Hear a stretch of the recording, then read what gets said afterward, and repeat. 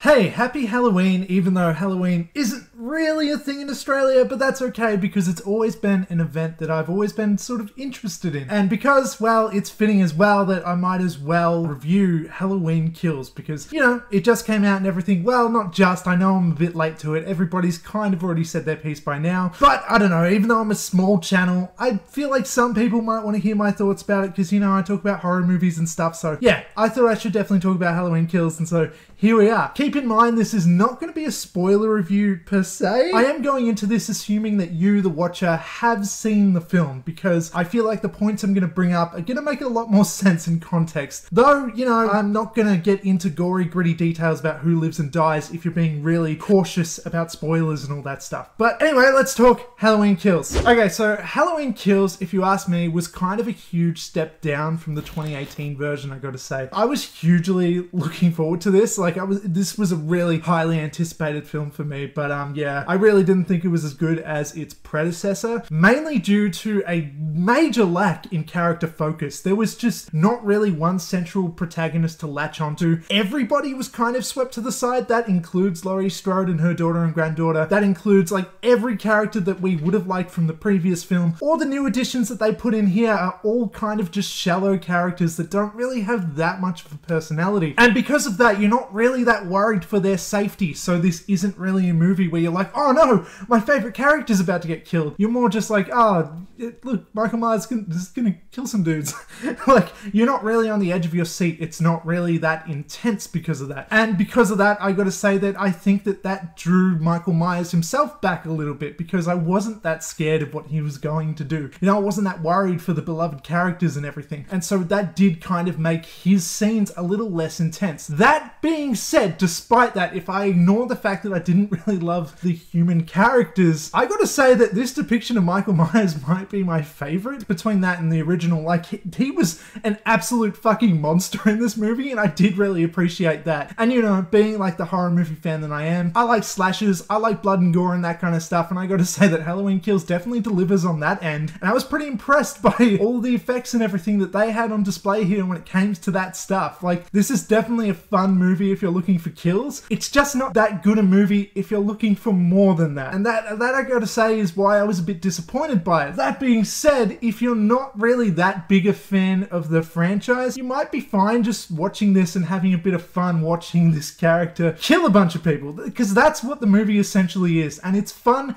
in that kind of schlocky way, but it's not as impressive as some of the higher end, better, you know, cinema of the Halloween franchise, if that makes any sense. Okay, so what I want to get into now though is a more specific complaint talking about the idiotic characters in this movie. That is another major complaint that I have for the characters. Not only are they shallow, but a lot of them are just complete dumbasses, to be honest. So there's this one aspect to the film where they really are trying to push this message, which already feels a little bit out of place when it comes to a Halloween film. This particular message, it really doesn't need to be there. But the message basically is, don't lean into mob mentality. Don't just believe everything that you're being told and go against the grain and, you know, stick up for what you believe in and whatever. Because mob mentalities and that kind of thing and angry crowds, you know, can lead to dangerous situations and can also lead to spreading misinformation, which is exactly what happens in this film, where the angry mob are going after Michael Myers, but they happen to go after the wrong guy who just happens to be another escaped mental patient who is completely innocent and does not need to be killed by this crowd, and they do a total fuck up. And basically the entire message of this whole thing, the whole point for this entire subplot is don't do that. Don't join an angry mob. No.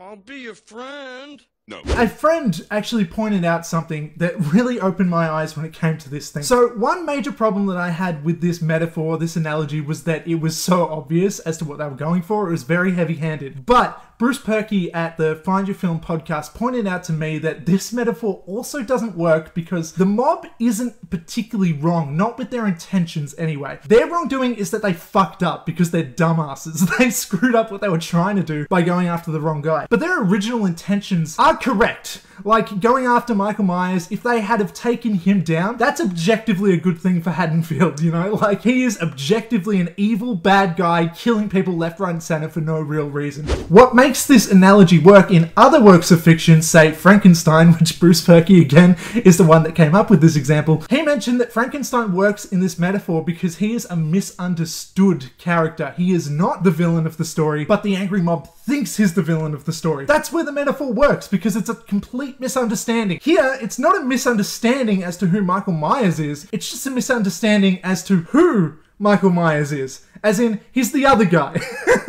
But sure, if you want the metaphor in there, that's fine. I guess it works on a very shallow level, but I just didn't think it was really that necessary, and it really bogged the film down in a movie that really didn't need it. I think if I had one word to describe Halloween Kills, because of that metaphor and some of the other elements like the Little John and Big John thing, I think one word that I would have to describe Halloween Kills would be tacky. This was just kind of, I don't know, it was kind of embarrassing, it was like kind of silly, but still I had enough fun with it. Like, I did enjoy watching this film, but I don't think that it is a movie that is particularly going to work for really big fans of the franchise, because a lot of this film isn't quite as prestigious as kind of films from the past. But I also don't think that this movie is particularly going to work for complete new fans who know nothing about Halloween either, because a lot of Halloween Kills is just a bunch of callbacks and flashbacks telling us everything that has happened in the past, all that kind of stuff. Everything's kind of a reference to the original and the 2018 film as well, and a large majority of this movie is also everybody, all of the characters telling me, the audience, why Michael Myers is scary to begin with. Rather than, you know, showing, they kind of just keep telling you over and over and batting you over the head with it. Like the whole mob mentality message, it's another thing that feels so very obvious, where they just keep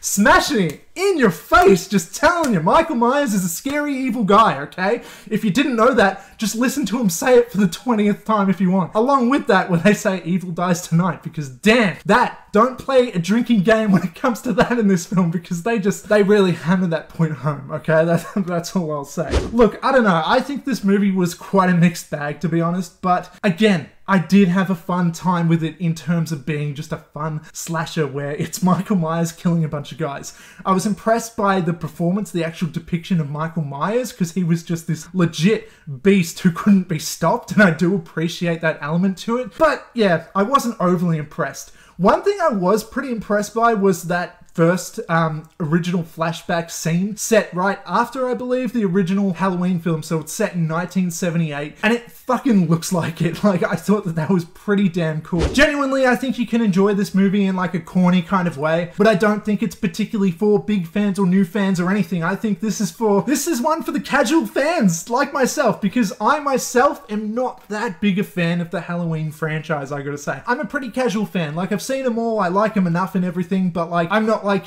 crying out for it, you know? I don't need a film every year from the Halloween franchise. What I want is a Nightmare on Elm Street film. Please give us more of those, which you're never going to. It's been 11 years. It's been 11 years, that's long enough. But yeah, I think this is one for the casual fans. I think it's a fun movie, but I definitely just don't think it's quite as polished. I think there's issues with the pacing and the writing. They sweep all of the characters to the side, and it just kind of sucks because of that. Just mainly the character focus is really what this film failed on, if you ask me. And I really could have used a lot more when it came to characters. See, I feel like 2018's Halloween did a lot more with its runtime, which is like pretty much the same runtime as this film. It did a lot more plot-wise and everything, a lot more progressed than in this film, which just feels like a stand-in in between the 2018 one and next year's Halloween Kills. This is very much just a bridge between those films. And honestly, if I'm going to be rewatching this particular franchise in a few years, I might just skip Halloween Kills altogether. It doesn't feel that necessary, but it's fun enough